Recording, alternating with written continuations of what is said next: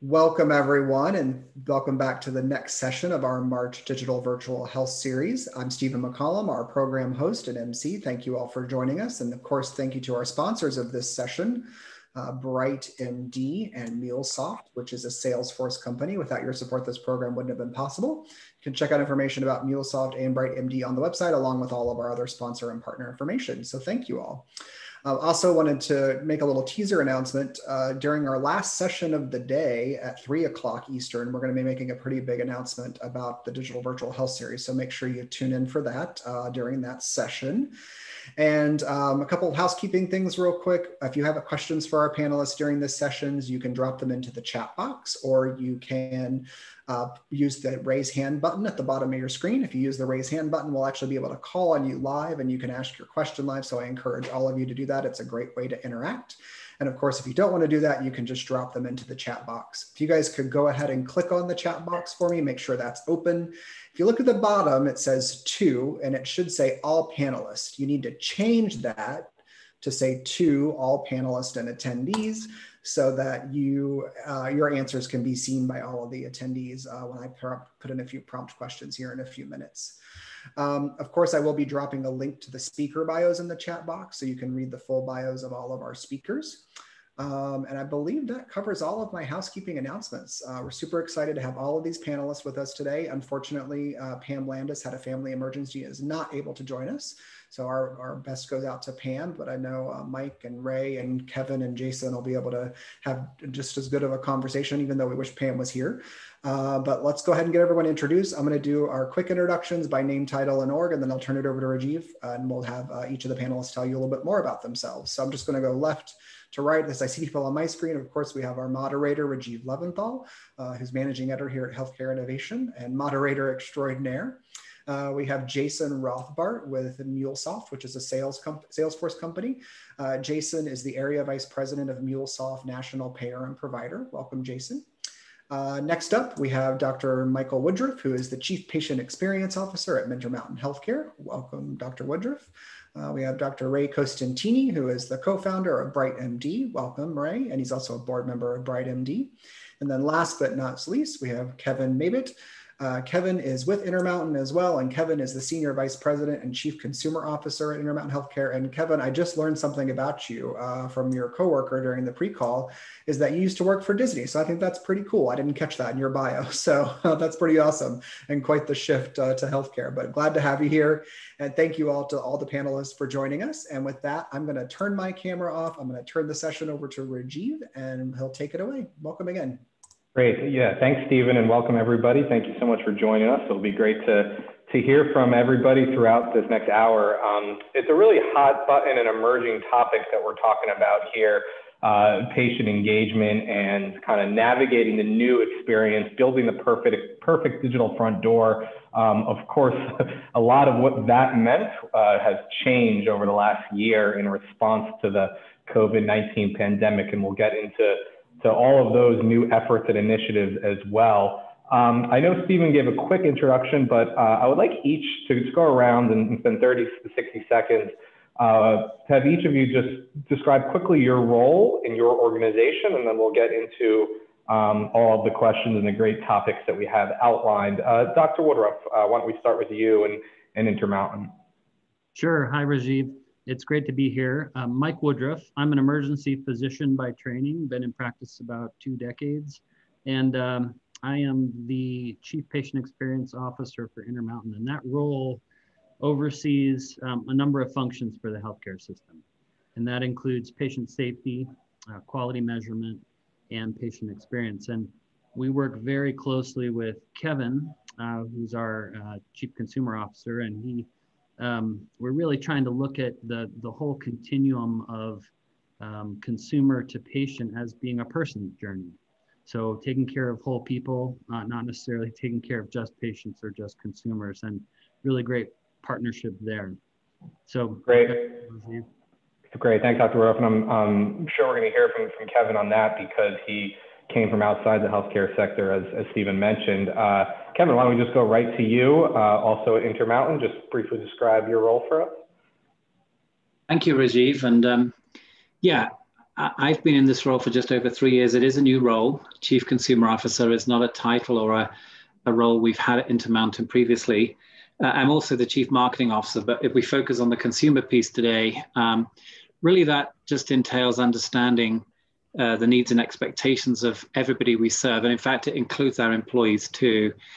And then developing solutions to address the many pain points as well as opportunities in the experience end to end. And we will probably talk about the digital front door. We just launched ours, and happy to talk about that.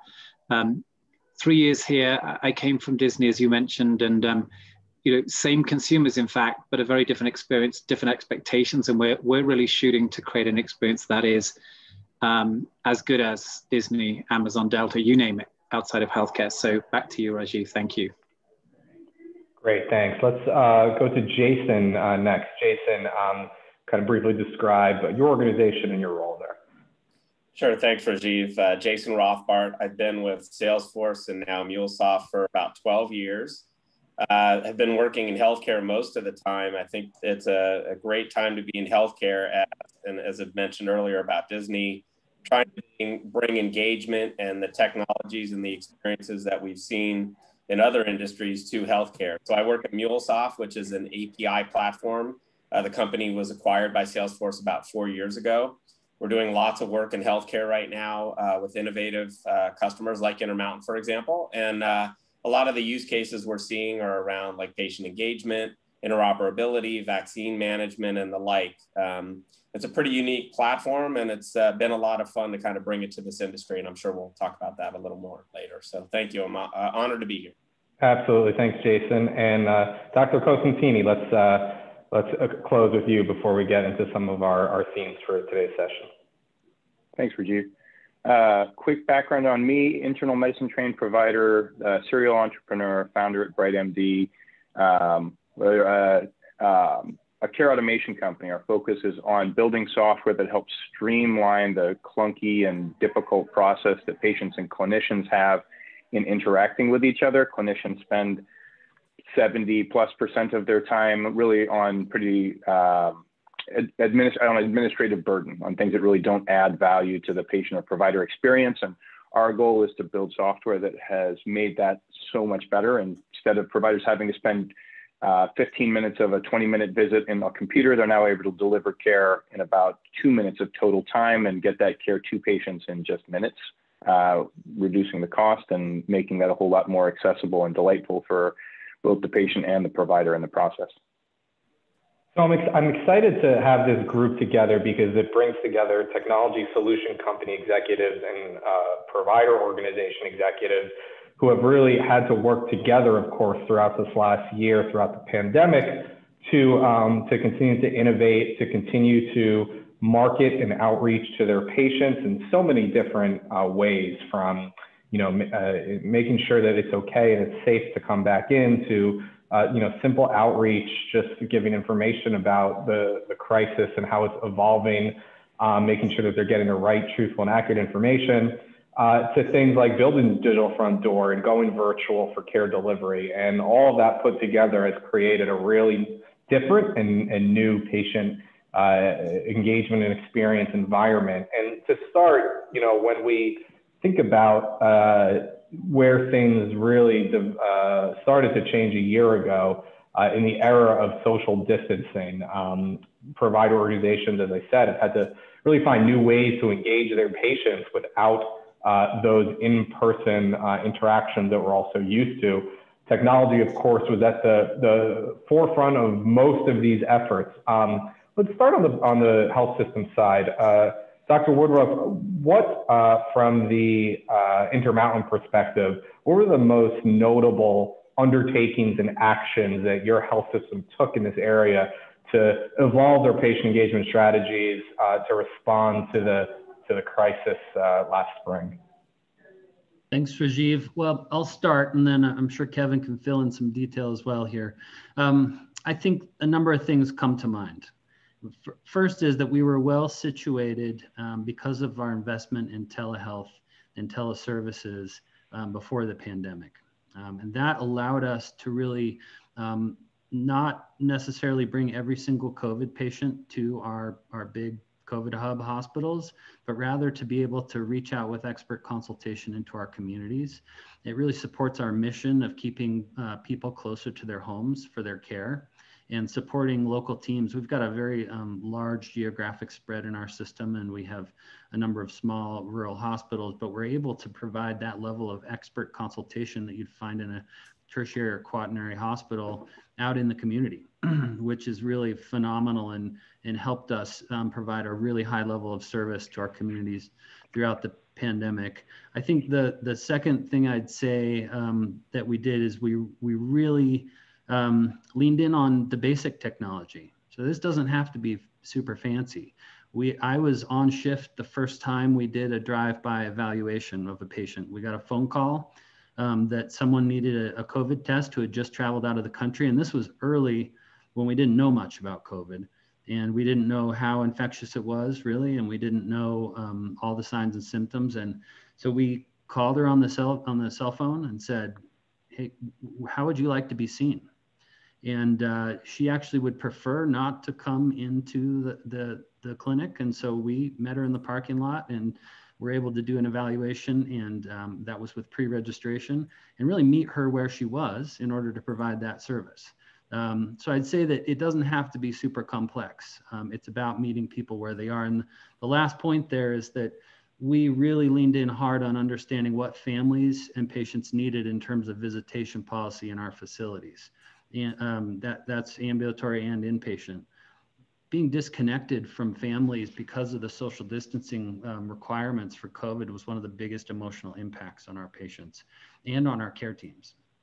And so we leveraged everything we knew about science and everything we knew about humanity to ensure that we could have the most sensible visitation policies. And we were actually able to allow visitors throughout the whole pandemic for most patients. And that took a lot of management of messaging in the community, but also took some basic technology with iPads and cell phones as well. Kevin, what did I miss there? That's great, Mike. You know, as well as having embarked on the telehealth journey some years before, we had also, a year or so before the pandemic broke, begun our work on development of the DFD. And so one of the things we did right at the beginning of the pandemic was to sort of spin out of that work an online symptom checker specifically for COVID, because this is a time back in sort of April 2020 where there was a lot of uncertainty, misinformation, concern about PPE, concern about obviously infection. And so this was a way in which people could go safely online, get a good sense of whether they should go further in getting it checked out, and keeping PPE and resources not being overutilized, but also keeping people safe. And that just got incredible traction very quickly. And, you know, as we've gone on, then kind of extending that into just online scheduling for testing, for vaccinations. I mean, we've just rapidly transformed to digital. Things that were probably causing us pause and can we operationalize? How does that work culturally? We just jumped in and did it. And, you know, all of the barriers came down. And, you know, so I'll probably end there, and I know we'll talk maybe a bit more about the DFD later on. Yeah, absolutely. We're going to get into the digital front door initiatives. And, you know, Michael, a couple of things I thought you said were really interesting around kind of making sure that you were coming up with a thoughtful, you know, humanized approach to safely allowing visitors, but not just completely restricting. And I think that's really important when you think of all of the disconnections and the isolation that happened over the last year. That's really fascinating.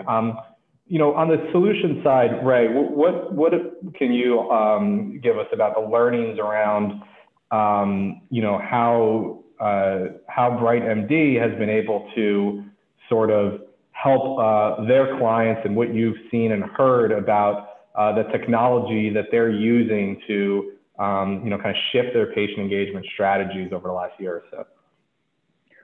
One of the things that we've found for a long time, and in fact, one of the things that we were really founded on as a company, was the idea that part of what has dehumanized the experience of care, both for patients and for providers, is technology. Because and it's not technology itself that's done that, it's in a lot of ways, it's that we've used technology that wasn't built to enhance those experiences. And I think that this is a really interesting thing. We often continue to hear in healthcare that healthcare is tech averse or is resistant to tech innovation. And I think that's, honestly, I think it's patently false. It's misinterpreted. In fact, one of the stats that I point to frequently around that is the fact that the very first professional group to exceed 90% penetrance on smartphone utilization was physicians. It's not that clinicians or physicians or healthcare is resistant to tech. It's that we've been exposed to an awful lot of tech that actually makes the care delivery process worse rather than making it better. And so we've become resistant because of that. We're resistant to bad tech, and we carry a lot of scars. What we found is, by building tools that can make the care delivery process more streamlined, more efficient, more valuable, we can actually make that process a whole lot better for everybody who's involved in it. If you think about a 20-minute visit with your provider in an in-person or even in a video-based setting, most of that time is actually spent on the keyboard. It's doing data entry. It's actually or gathering information that you know that you needed as a clinician before you even walked into the room. And that's a bad experience for everybody who's involved in it. I mean, that's stuff that really, the machines can take care of that kind of work and now do for many health systems across the country. If you flip it in a slightly different direction and think about it the other way, as a clinician, what do I have to sell to my patients? I really have 20-minute increments of my time. And if you as a patient have got a cold, I sell you 20 minutes of my time. And if you as a patient have got diabetes, congestive heart failure, and COPD, and a foot ulcer, and a whole raft of social determinants issues, what do I have to sell you? I have about 20 minutes of my time. And that is such a broken way to deliver care and to receive care. And what our goal has been is to help free up that time for those kinds of conditions where care can be delivered in a much more efficient way. We built what I would think of as a virtual medical resident that can review the EHR system, interview the patient for the provider, write up those chart notes, do a lot of the order entry work. I had somebody tell me once that the best EHR system is the one that the physician never has to touch. And by doing that, we've now liberated the clinicians to spend more time and more of their valuable expertise on the things that human beings are uniquely good at. So now if for every visit that we can streamline down to just 2 or 3 minutes of total provider time per visit for those simple visits, we've now given back the gift of 17 minutes that can be spent with those patients who really do need it. And the benefit there from a patient engagement and patient experience standpoint is twofold. It's helpful for those, it's particularly helpful for those patients who just really want to get that care and feel better faster because we're helping those health systems meet those patients where they're at and get the care in a way that they find valuable and accessible and affordable and convenient and delightful. But it also means that you've got all of that time that you can give to these patients who really need it and who weren't afforded that important time. Michael, so, I'm really interested. I see a raised hand there. I'm really interested in your thoughts on this.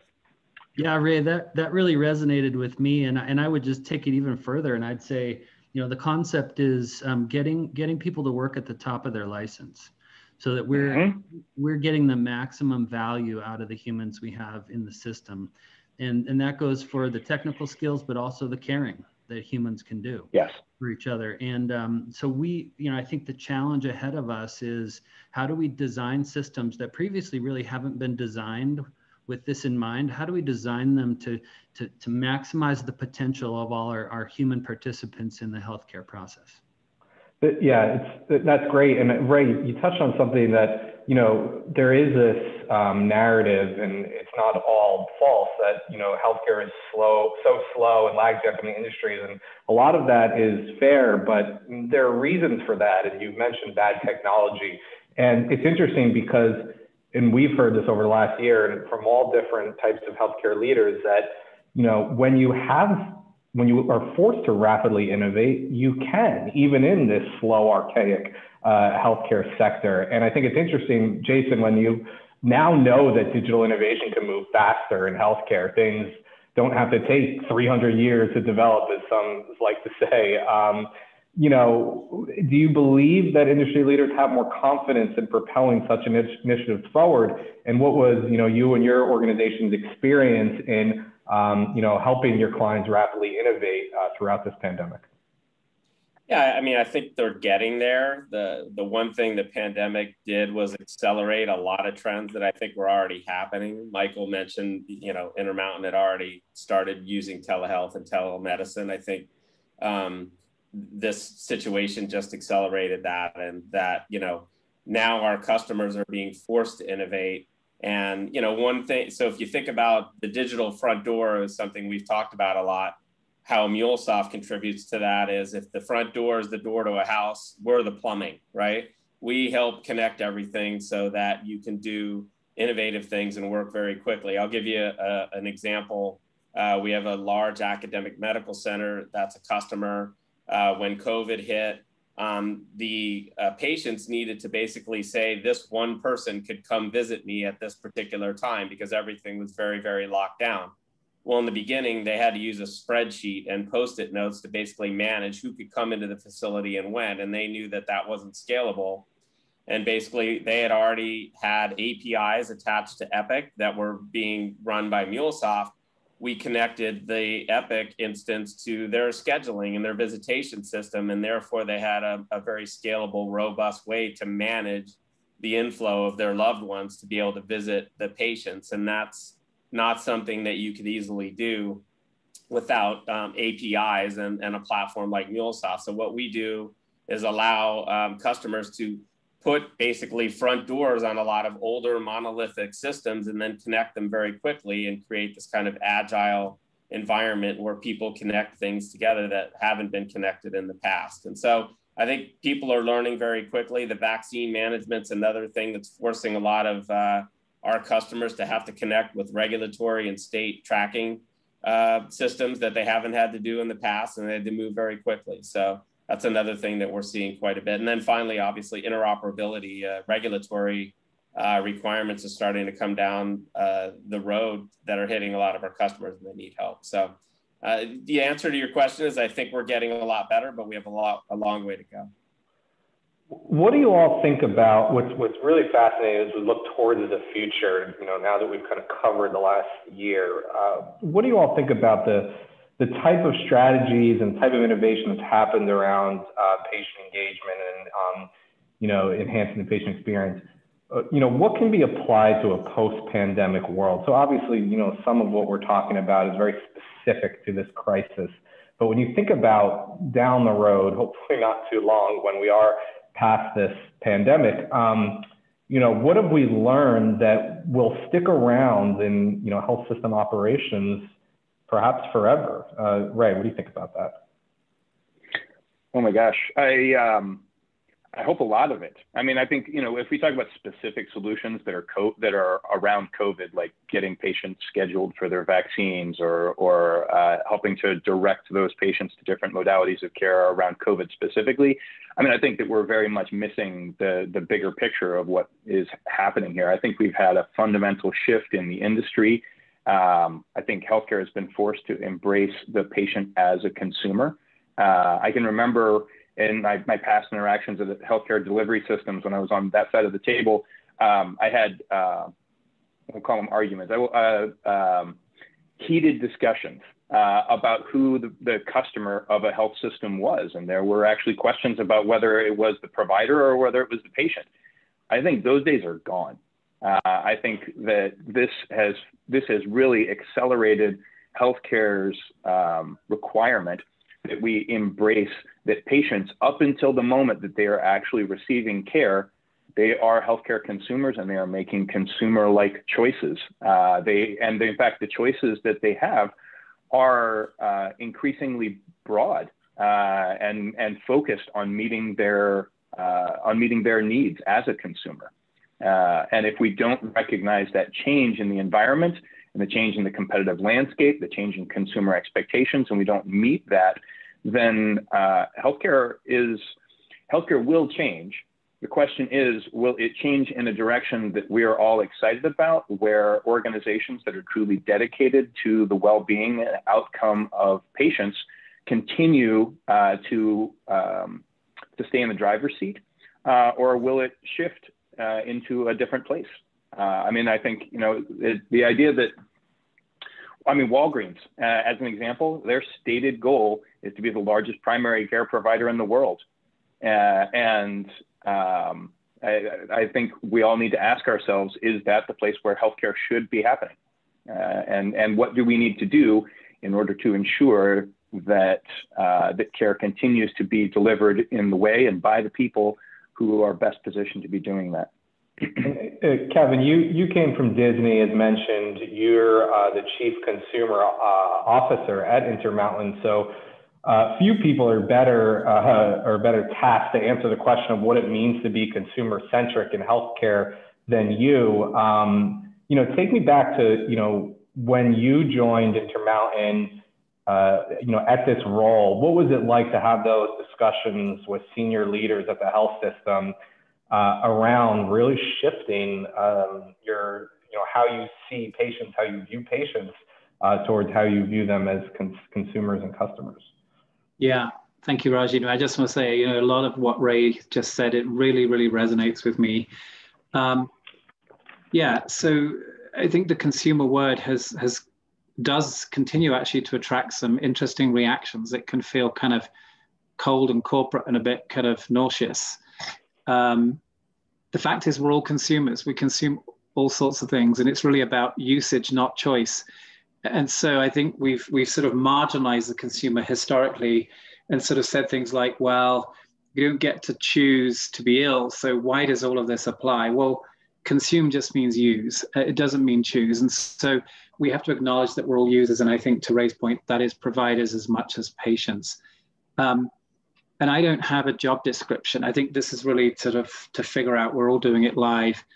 You know, the consumer is here, and I think, as Ray said, has grabbed the steering wheel. I think it's probably hopefully a co-drive versus the consumer takes us entirely where they want to go. I think there's absolutely going to be a role. And do you think about the Walgreens, the Walmarts, the CVSs, the Googles, Amazons, Apples, etc.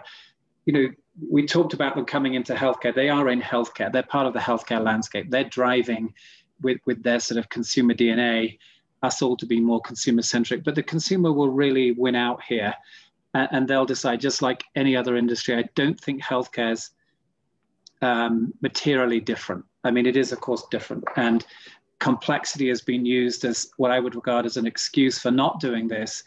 Competition and those other forces are forcing us to do it. But I think we can embrace it. Because I think, as Ray said, for me, if I really think about what consumerism is and what consumer digital solutions look like, it's about enabling the profoundly human interaction between, say, a physician and a patient. So the tech should enable that. It shouldn't get in the way of it. It should make it easier. It should clear the way. And consumerism is super simple. Anticipate and meet people's needs.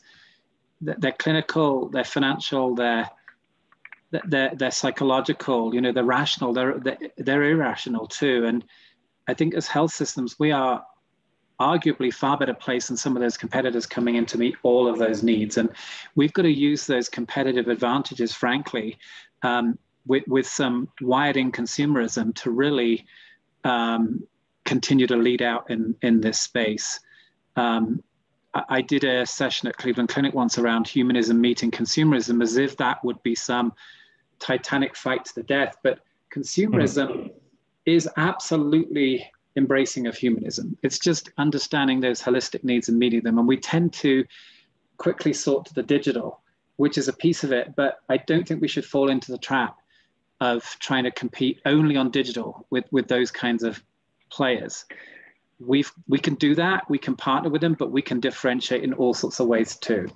Ray. Kevin, I'm really interested in how you're thinking about that in particular. The digital front door to me is a fascinating thing. I think that there's both promise and a trap potentially there. And I think about how I've seen a lot of healthcare delivery systems think about the digital front door.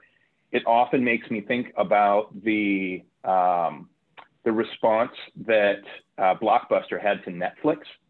Netflix went digital, purely digital, and Blockbuster's response was, well, you know what'll be even better is this blended response where you can go online and reserve your movie and then go drive and pick it up. It was a digital front door to a traditional bricks and mortar experience. And I think healthcare needs to have that because we can't be purely digital. There are too many things that actually involve a laying on of hands and some kind of a procedure. But you know, how are you thinking about that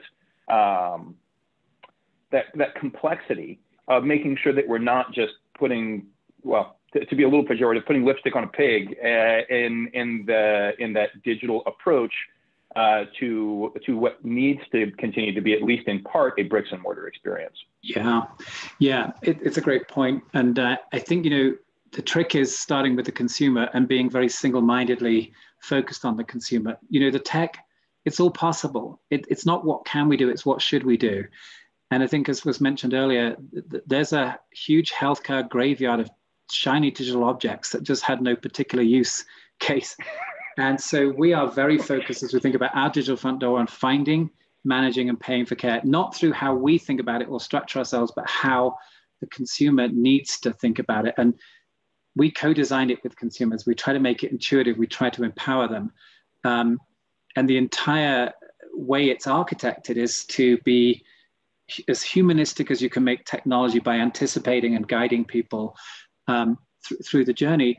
But I think one of the keys, and Disney is absolutely a good example of this, is don't just chase the digital for all the reasons that Ray's just mentioned, but be very focused on the transition from the digital to the physical. Like, so now we can have you schedule online in the palm of your hand, but then if you show up and we're running late and we didn't think to tell you, that goodwill and experience gain has been dropped in a second.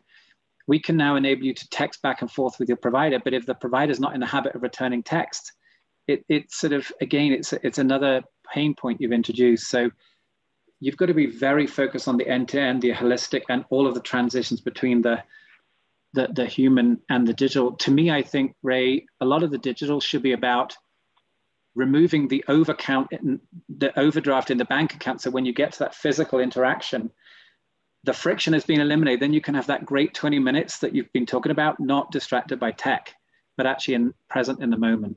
So I do think digital is oftentimes about removing a lot of these friction points and pain points to really enable the core of what healthcare is to shine. Yeah, and Ray, offline, you mentioned, you know, there were similar concerns when we switched to self-checkout, you know, registers, and we removed that, you know, into personal interaction. Same with ATMs. We removed, you know, going to the teller to take out money. It is really a fascinating discussion thinking about maintaining human authenticity through digital platforms, right? Yeah. I truly believe that the best way for us to be doing that is to be making sure that we're recognizing when it's valued by the patient and valuable to the care delivery process, and then removing all the stuff that's not. And I think Kevin, Michael, Jason, I think all of you guys are talking about those things, whether it's the infrastructure that allows that data to flow to the right places, or whether it's the thought process about what truly needs to be happening to empower the care delivery process, and which of those things are artifacts of 500 years of care delivery muscle memory. I think it's a really fascinating process for us to be at this crucible moment in healthcare and to be rethinking how these kinds of things can and candidly should be happening. Yeah, I think it's important also as we design these experiences and processes, they're also agile and flexible because we all have different expectations and want to be communicated to or get signals on different channels. And so you can't build like one experience. It's got to be an experience with lots of different offshoots to address the fact that senior citizens might be want to communicate it one way, a young parent might be communicated with or have a different experience. We have to build agility and different kind of channels into what we do. Yeah, Jason, that's an interesting one. I'll give you an example of a slightly different approach that I've personally found to work. You know, if we start segmenting that way. I do think that it's important for us to be understanding the needs of our different patient and healthcare consumer segments and meeting those needs. But I'll give you, Kevin, by the way, I love the fact that we're hiring out of industry folks into healthcare. I think we're in dire need of that. I've been encouraging that and hiring folks from out of healthcare to help us rethink healthcare from back when I was at a healthcare delivery system myself as well. And I'm always looking for out of industry examples. I don't know if you guys are familiar, I don't know if any of you guys cook, but there's a kitchen equipment company called OXO, OXO, and they were actually originally built specifically for patients who struggled with rheumatoid arthritis. And the idea was, if you can build a vegetable peeler that works for your hardest consumer segment, one that works for the patient, for the kitchen equipment user who's got crippling rheumatoid arthritis, then it will be absolutely delightful for everybody else. And I think that taking that approach really works well in the digital space as well. If we can build the tools that work for our non-tech savvy, low literacy, struggling patients that don't have Wi-Fi in their homes. I mean, that's what our goal has always been at BrightMD, is to be able to build a tool that works for the most complex, difficult population. And what we found is that by doing that, we've built something that absolutely delights what ends up being our core audience, which is the working age adult with kids. So I think sometimes it is necessary to specifically build tools for those segments. What I've personally found to be better is to build tools that work for the hardest segment and delight everyone else. And I'm really interested in what other people have found around that as well. Yeah, well, it's a good point too, thinking about, of course, you know, the inequities that have been highlighted at the front and center, of course, throughout the crisis. Mike, go ahead. Yeah, Ray, I just wanted to just highlight the patient co-design or the consumer co-design that you're talking about. Well, one thing we've done really well in healthcare is assume that we know what's best for people. Oh yes, we're very paternalistic. We haven't done well is really learn that muscle memory of how do we bring people onto our teams, community members, potential consumers, and patients who have interacted with us onto our teams to design from the idea phase. And that's fundamentally different than taking a finished product or a proposal to a group of people and say, here you go, what do you think? And that latter approach is a checking the box approach that is nowhere near as rich or is going to inform the design as much as bringing our constituents onto the team. Very much agreed, Michael. It's good product work is new to healthcare. We have a good question from the audience that I think plays into a lot of what we were talking about just a few minutes ago about consumer, patients becoming consumers and really thinking about that holistically at a much different level than we historically have. From the health system side, we've kind of covered that. How do we empower the patient to prepare for that type of a partnership, which I think is it's a really fascinating point, because we're thinking about how Intermountain, for example, is thinking about patients as consumers. How about from the patient side? They might not be as privy to a lot of these things. How do we empower them to think about themselves as consumers as well? I want to take a stab at that. Rajiv, I found that for what we do specifically, I found that to be core. The idea of, in order to empower clinicians to practice at top of license, we have to build tools that actually guide patients through the process and get further along before engaging the clinician in the care delivery process. I think understanding their needs, an example of this actually is a really interesting one. Of course, it's really important to, if you're going to build a virtual medical resident, if you're going to build a platform that's going to interview the patient and gather all that information and write the chart note for the clinician, you really have to be guiding the patient through a comprehensive clinical interview and making sure that you're gathering that information. You also need to make sure that you're not asking dumb questions. And anybody who says there's no such thing as a dumb question hasn't sat in the waiting room and filled out 7 pages of forms and been asked what their name and date of birth is 6 times, you've asked 5 dumb questions if you've asked me that question 6 times.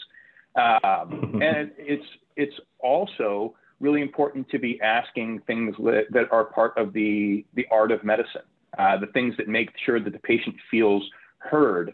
That is often the difference between getting the right diagnosis and treatment versus getting care, is really engaging that patient in a way that makes sure that they feel heard and valued, and that they've had the opportunity to be able to express what's going on from their perspective in the care delivery process. Those are just a couple of examples that we found to be really critical to that.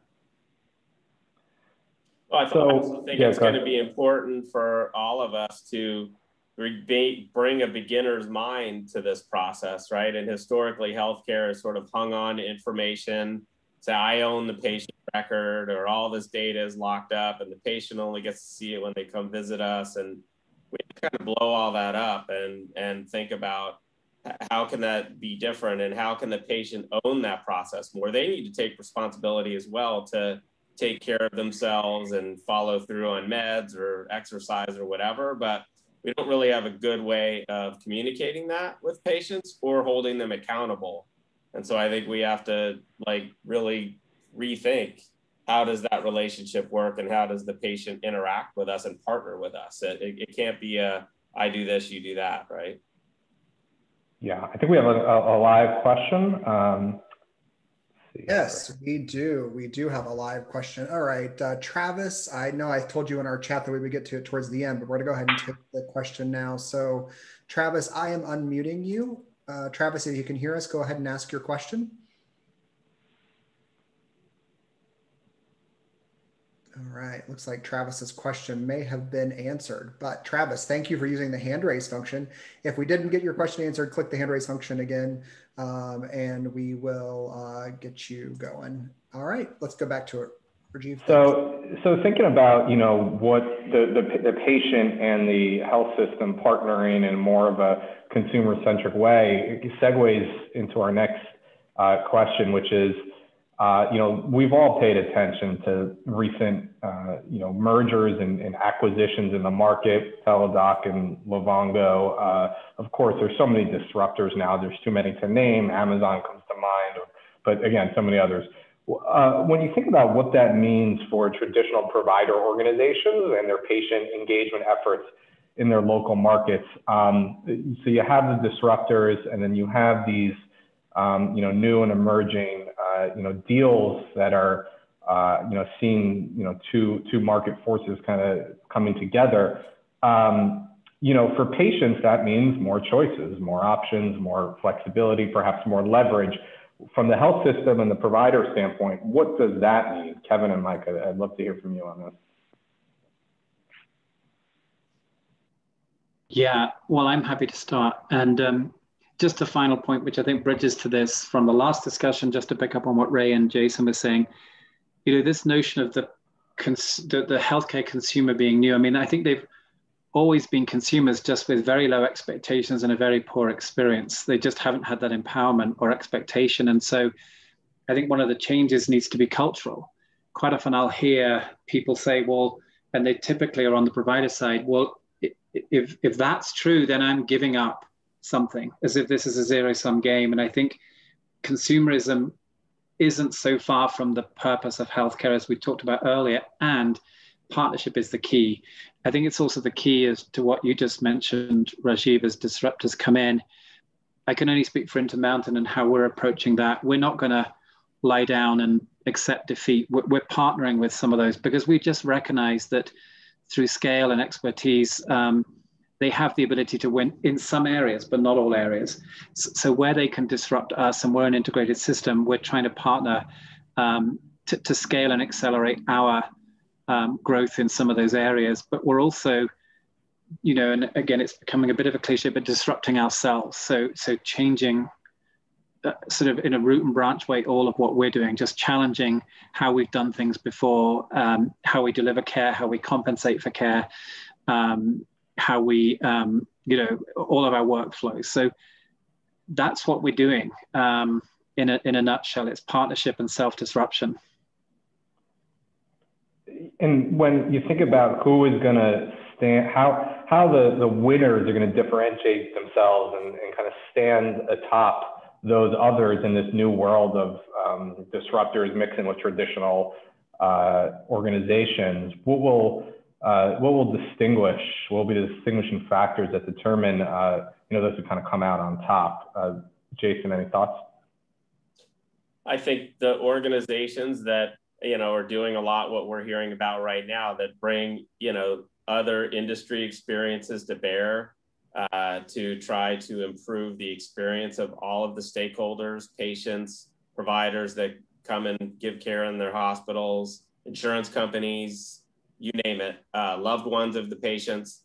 I think it's a beginner's mind attitude. I think there's just a lot of assumptions and mythologies around how that patient experience has to work. And we have to really be steadfast in saying, hey, we could do way, way better, but we've got to rethink how we're going to do it. And then finally, a lot of agility. I mean, that's one of the areas where I think, our organization helps is companies are going to have ideas. They need to go bring this engagement system into their portfolio of solutions for the experience, or this data that's sitting over here.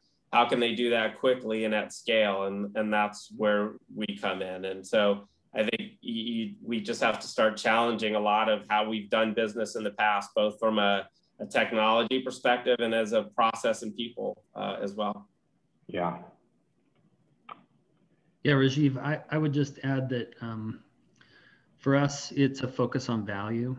And that's value certainly defined by the healthcare system in terms of outcomes and safety and quality, but also, even as importantly, how do the people we're treating, how do they define value and what matters to them? We've essentially seen that our society, by and large, has adopted a digital way of doing business for many of the daily functions of life, for communicating, for socializing, for banking, for all the things that we thought we would never do digitally, or at least some of us thought that, that's been largely embraced. And it's up to us to meet the challenge of either be disrupted or figure out how to innovate and get on the platforms that people have told us they know how to use and they want to use. So the fact that everyone's on a phone doing all this stuff is a strong signal to healthcare that we need to be able to do as much as we can on their phones, because that's where they want to operate. And I love, Jason, your beginner's mind. It's really a growth mindset, an outward mindset, a beginner's mind of, we got to rethink this from the nothing is immune to this rethinking of how we need to do things differently.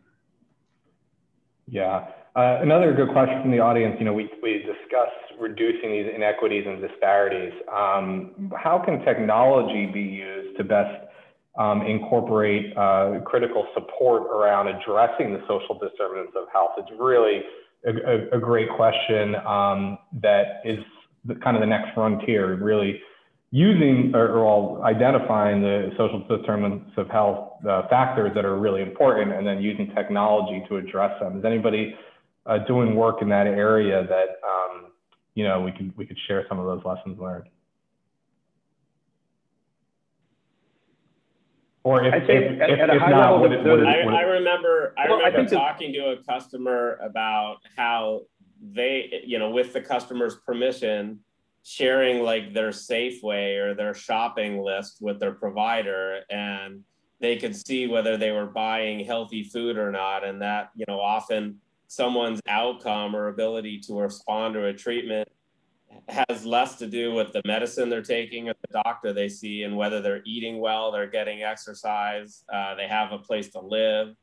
And a lot of the data and signals around those social determinants are not in the healthcare system.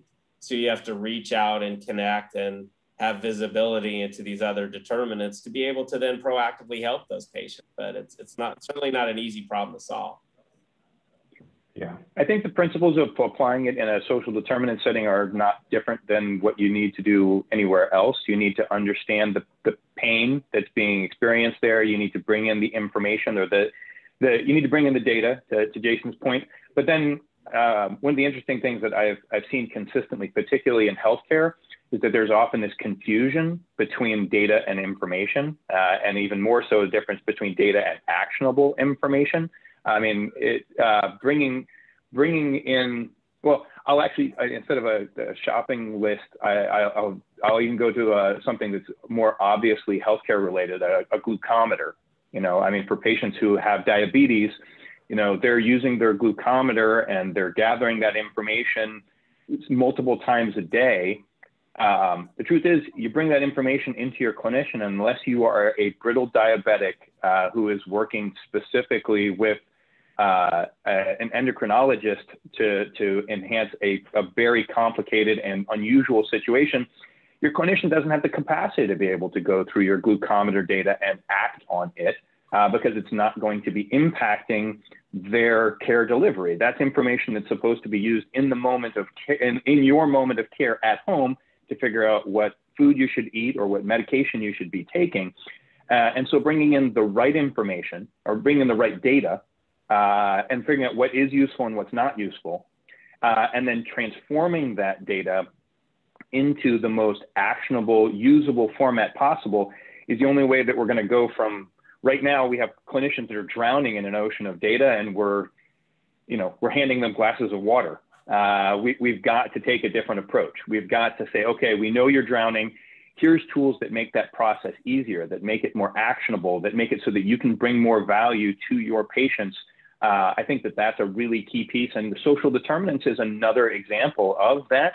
You know, if we bring a ton of information about social determinants to clinicians, and we don't put it in the hands of the folks who are supposed to act on it, and we don't put it in a format that is easily actionable, then nothing happens. And we just end up with more data and no change in how things actually happen. A few more questions before I want to get to a wrap-up closing thought from each of you. Stephen, I think we have one from the chat that you want to handle. We do, but I need to scroll through this very active chat and find it. I lost it. So why don't you take one out of the Q&A box, and then I'll come back to it. I'll ask that question. Yeah, great. Lots of engagement in this session. So another good question here from the audience, looking at new federal rules around interoperability and patient access that will require individuals to have access to their health records, and require technology companies to allow them to download and transmit them to third parties. How do you think that will be a driver as a way to, or do you think that will be a driver to increase patient engagement in the future? I think it's a good next frontier type of a question. I do. I think what will happen and what we see is when you create that interoperability solution, APIs that kind of liberate this information to address regulatory challenges, then you can reuse them for other things, right? Like enhancing the Intermountain mobile phone experience or whatever. So by taking that information and making it available just to satisfy the government, the idea would be then reuse that technology or that data, and then put it together in new clever ways with a new experience or new engagement, using that to be able to send a message to someone on SMS because that's how they prefer to be communicated to, whatever. So that's the key. Don't think of it as, wow, somebody's forcing me to do something. Think about it as, I'm putting a spigot on a really important piece of information that then I can go use elsewhere. That's what we think. Yeah. Jason, I couldn't agree with you more about, sorry, Michael, go ahead, please. No, go ahead, Ray. Go ahead, and then I'll comment. I was going to say, I couldn't agree with you more. I think, in fact, I would say that folks who continue to use the regulatory pace of change as the benchmark for what needs to be happening in healthcare are going to be left behind. Especially with the change in competitive landscape, there are a whole lot of folks that are thinking really creatively about how to not be hobbled by regulatory barriers. And those who continue to use things like payment as an obvious one as a crutch, are going to limp along, and there are going to be a whole lot of people that will pass them at increasingly rapid rates. We can't continue to let that be the hurdle that we've allowed it to be in the past. Yeah, Ray, I think that gets back to how we keep this authentic for people. If we're pursuing these initiatives just to check the boxes or to avoid fines or to increase our operating margin, guess what? People can tell. If we're building solutions to delight people and to meet them where they are and to improve access and to improve the value that they receive in their care, that's a whole different game. And that's where we need to be coming from. Yeah, I think regulation has to be a floor, definitely not a ceiling, and not even a catalyst, as Ray and Mike are saying. But I think the key, this is another one where, because it's possible, doesn't mean it's going to gain traction with the consumer. So we've got the value prop and that behavioral change has to be inspired in our consumers. We've got to curate information. There's so much information. We've got to create it to make it useful for them and to encourage that mobility that they are enabled with this sort of interoperability. And then we've got to kind of link that to the clinical pieces. And again, I think that's where as health players, we have some competitive advantage to make that data actionable, to integrate it into the clinical and the experience as a whole. Because otherwise, I feel we're just going to have a lot of data in consumers' hands that won't be actioned. It won't be useful. So I think there's a lot of work for us to do, but I love that it empowers us. It's just not going to be the end game. Right. Stephen, you have time to find that question from the chat? I do. So two things. Jeff Bonner asked a question about social determinants of health, and Ebony Williams also asked a question about social determinants of health. What I wanted to tell both of them is to make sure you attend the 3 Eastern session. That's going to be all about SDOH, and the two questions you asked will be covered extensively in that. The question that I do have from an audience member, and this comes from Jessica, is like you talk a lot, it says you're speaking a lot about working with doctors and having them work at the top of the license. How are you engaging nursing staff differently? And how can healthcare technology field support RNs and advanced practice RNs in meeting full scope of practice? So I don't know who wants to take that. We found that to be critical. Yeah, no, I mean, the quick version on that, I mean, working at top of license, hopefully I didn't slip and say that we want physicians practicing at top of license. We do, but that would be far too constrained. We want everyone practicing at top of license. That's the point. If we have clinicians practicing at top of license, but we don't continue to lift other folks so that they're doing the same thing, then we end up with a gap in there, and that defeats the purpose. So I think it's absolutely critical, and a team-based model of care is, I think, honestly, what we need to do is not only recognize that a team-based model of care is critical, we need to be thinking increasingly about really well-built technology as part of the digital care team.